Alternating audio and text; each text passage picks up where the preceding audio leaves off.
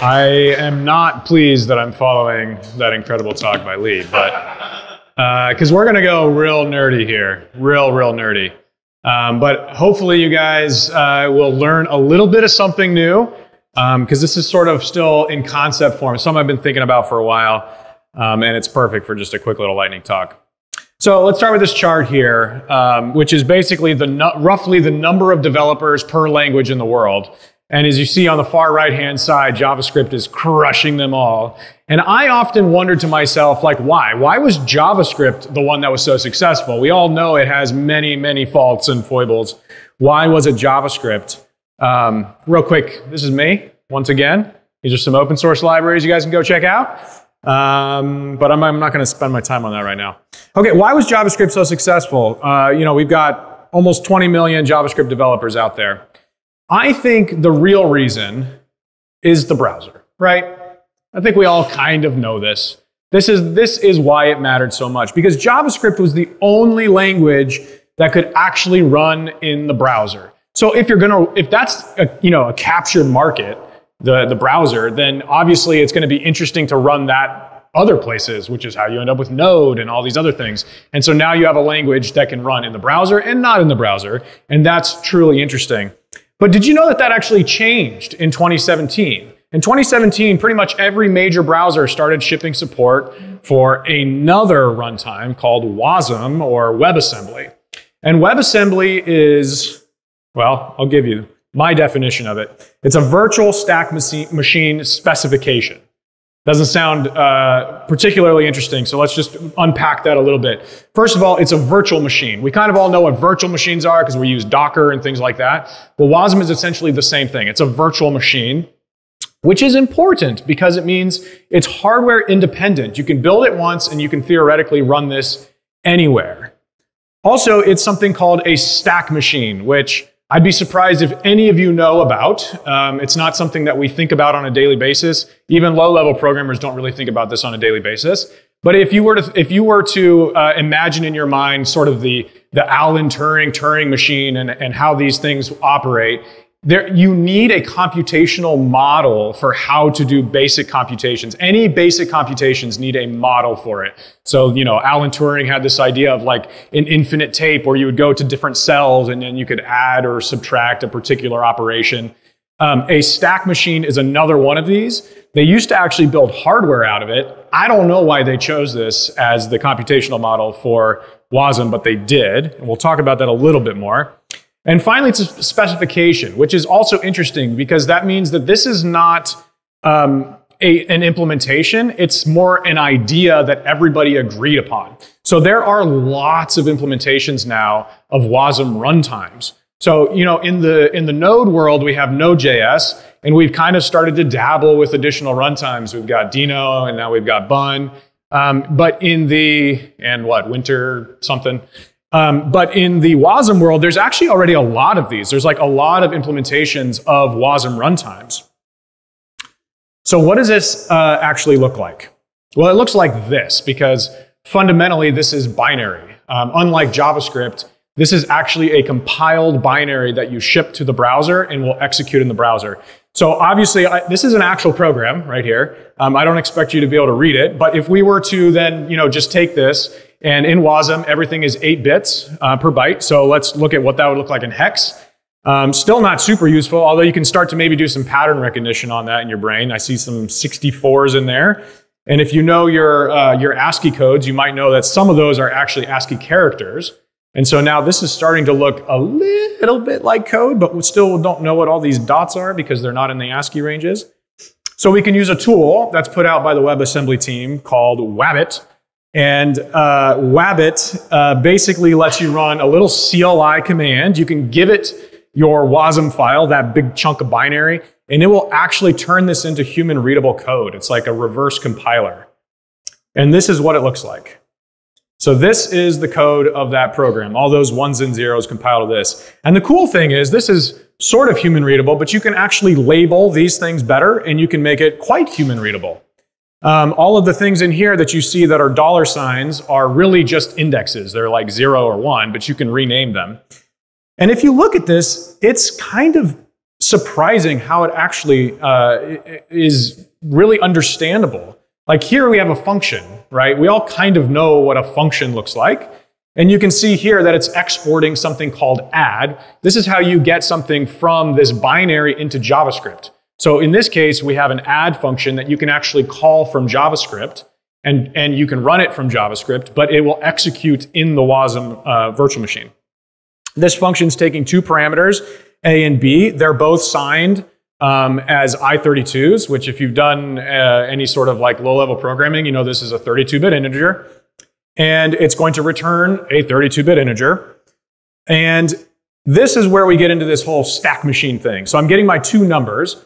And the idea of a stack machine is that you add things to the stack. So you can kind of visually represent this in your mind here, right? We've just taken the I32 from parameter A, and we pop it onto the stack in the body of our function. And then we do the same with B, and it pops onto the stack. And then you can call a command, and this command will consume the things that are in the stack, and it will return a value back onto the stack. And then whatever's left at the end of my function execution is the return value of my function. So this simple little add is relatively easy to follow. Obviously, that's not a computational model that you would want to write all the time yourself. But it's not that not understandable. Like we were able to kind of, I think you guys hopefully all kind of understood that just, you know, in 1 minute of looking at it. And so if you then take this file that we just wrote, so our add function, you can use an inverse of our decompiler. This is the actual compiler. You take the WebAssembly text format that we just wrote, you call wat to wasm on it, and what pops out the other side is an actual binary. And this binary file can be executed in your browser. So there's basically three ways to do this. Like here's one, you can actually just use a fetch command where you go and fetch the WASM file, and then you run it in the browser. So here you can see you're getting an instance back, then you look into the exports. The exports has any of the functions that you've exported, and then you can call them. Another way to do it, if you're using Vite, is you can use this little import statement with a query init, and it will do all of that weird WASM-y stuff for you, and just give you a function that you can call that returns a promise to the instance. And this makes it much, much easier to do. But one of my favorite ways is actually to base64 encode the application. So this is the same application right here, that chunk of code. And this is just base64 encoded. And then we're using a uint8 array in order to translate that back into the original character codes, and then we can use the WebAssembly instance to boot it up and run it. And the cool thing about this is that you could actually ship this in a library, for example. Like let's say that you were shipping a library to the world, and you wanted to like give it a little bit of extra juice, some extra performance on a hot path. You can actually embed the WASM directly into your JavaScript file and run it this way. You're going to pay some execution cost for the boot up of that, but if it's in the hot path of a runtime, it might well be worth it. So why would we actually do this in the real world? So most of the WASM world right now is excited about this fact right here. You can take any of these languages, popular languages like Rust, C, C++, even Go, and you can basically compile them to WASM, and then you can ship it to any browser. So this has unlocked essentially a whole new category of developer. The developers who previously couldn't write for the web or didn't know how, now can, and they can do it. You can literally write front-end code using WASM in a framework like, or using Rust in a framework like Leptos or something like that.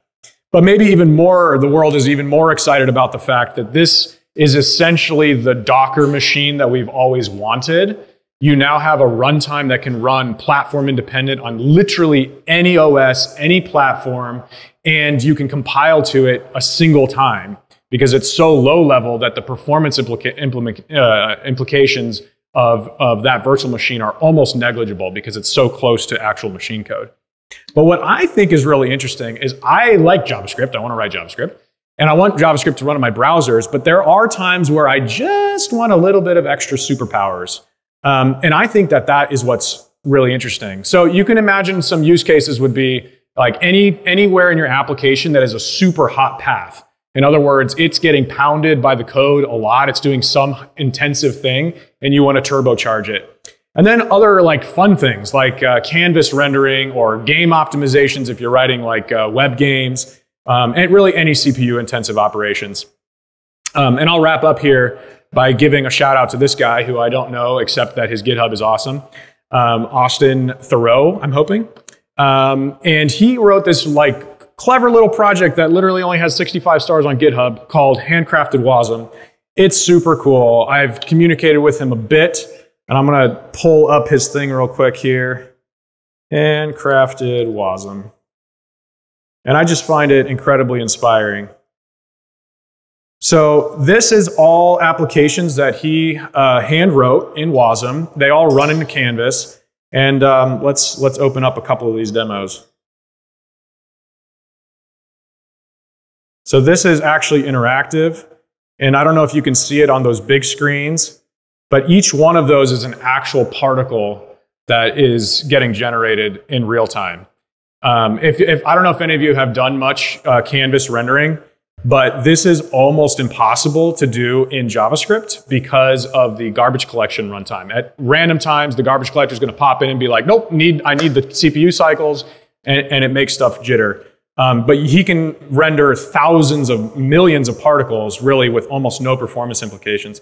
Here's Conway's Game of Life written in WASM with interactivity. I can move this around. I can come in here and change to these different variants. And I have actually written this several times in JavaScript, and you do run into all kinds of interesting performance bottlenecks when you're trying to animate this much stuff this fast on a screen. So this is one of these places where just writing a little bit of handcrafted WASM might be a good ticket. So like one question you might have is like, well, why not just write that in Rust? There is some advantage to actually hand writing the assembly where like you don't get any of the standard library, you don't get any of that additional boilerplate that goes with it. You can literally write applications that are teeny, teeny, tiny. For example, this one here without compression is 1240 bytes. And it was the entire Game of Life in high performance. And there's lots of these. I'd encourage you all to go check them out. They're super cool. Okay, that's me. Thank you very much. You can follow me on some places.